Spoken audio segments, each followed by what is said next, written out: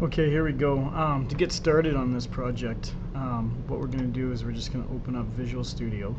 So go under All Programs, and you can see if you take a look, Visual Studio there. We want to start up Visual Studio 2013. Now this may take a minute to upload.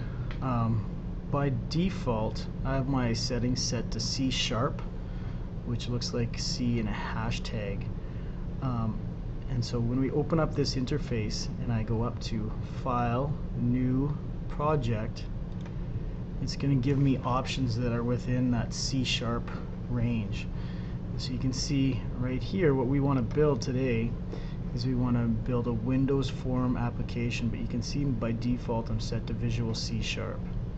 Okay, now what you're going to want to do though, you're going to want to save that file name in this project to somewhere in your C drive. So ideally we'll go to C drive, users, find our username, and maybe make a new folder. And I'm going to call this Visual Studio Projects. And I'm just going to select that folder, and we should be good to go there. And so it's going to save that Windows Forms Application 1. You can name that maybe Assignment 1 or something like that. And so maybe I'll call this Assignment 1. Maybe we'll go last name, first name, Assignment 1. So Morrison, Nevin, Assignment 1. And we'll get started there. So we have our new project built here. As it loads up. Once it's loaded here, we want to resize that form, that original form for the application that we're building. We're going to build a simple calculator. And so we're going to resize that form. Okay, take note that there's a properties kind of window down over here that we're going to be using in a minute. Okay, and you can see the name of this is actually Form 1. We'll actually leave that for now. Now the next thing that we're going to add is we're actually going to add a couple text boxes. So we want to click to the left hand side here on this toolbox, and inside this we're going to search actually for text box.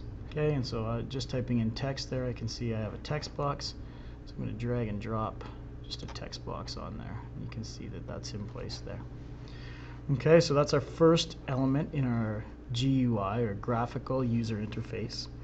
Now what you're going to do from here is we're going to actually rename that though. Okay, and so go down to that properties window again, where it says name. We're going to type in here, we're going to call it TXT, we call it text number 1, and we're just going to leave that as is text number 1. We're going to leave it blank, we're going to have nothing in there. Okay, and then we're just going to go back up over here to the toolbox. We're going to grab another text box and drag that on, and same kind of thing. We're going to rename this one here under the properties, make sure it's selected, text number 2, and we'll kind of add that there. Okay, so these two text boxes are going to be kind of placeholders for us for adding in numbers. We're going to add two numbers that we're going to put into there. The next thing that we're going to add is where the answer is going to be shown, and we're just going to use a label for that. So go back up to the toolbox here.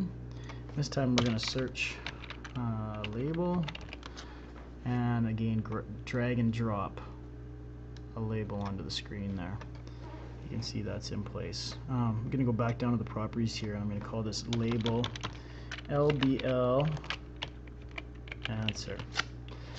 You can notice when I name things that I start the first letter of the first kind of word or prefix I'm using as a lowercase, and then every word after that I capitalize the first letter. That's just kind of a coding convention that is pretty typical to be used. Doesn't have to be used, but it's something a lot of programmers use.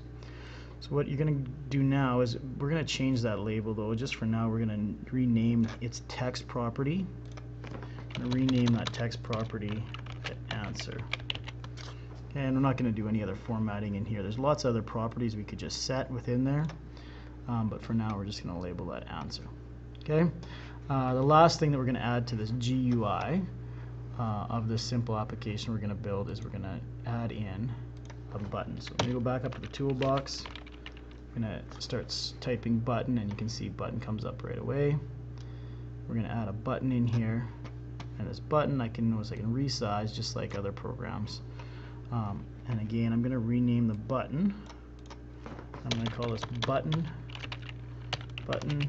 calculate. And then I'm going to just scroll on down here, and I'm actually going to change its text property to calculate. Good enough. Okay, and so you can see now we have this kind of user interface set up. We're going to have a place here where we can add a button, or a number, sorry, add another number. Okay, we're going to be able to press this button, and we're going to get an answer here in the kind of next step. But that's all for right now.